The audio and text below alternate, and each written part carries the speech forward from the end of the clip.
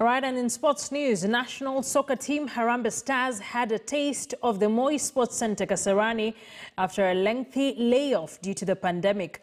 The Stars prepare to face Zambia's Chipolopolo at the Nyayo Stadium on the 9th of October in an international friendly match.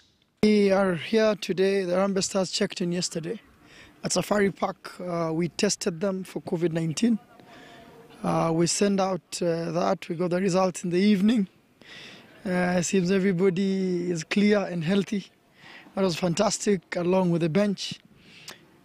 So we are holding our first training session in the evening today at Kasarani. We've been able to resolve clearance, and I'm happy that the ministry has finally been able to give us a clearance to train here today. As you can see behind me, it's a very serious business.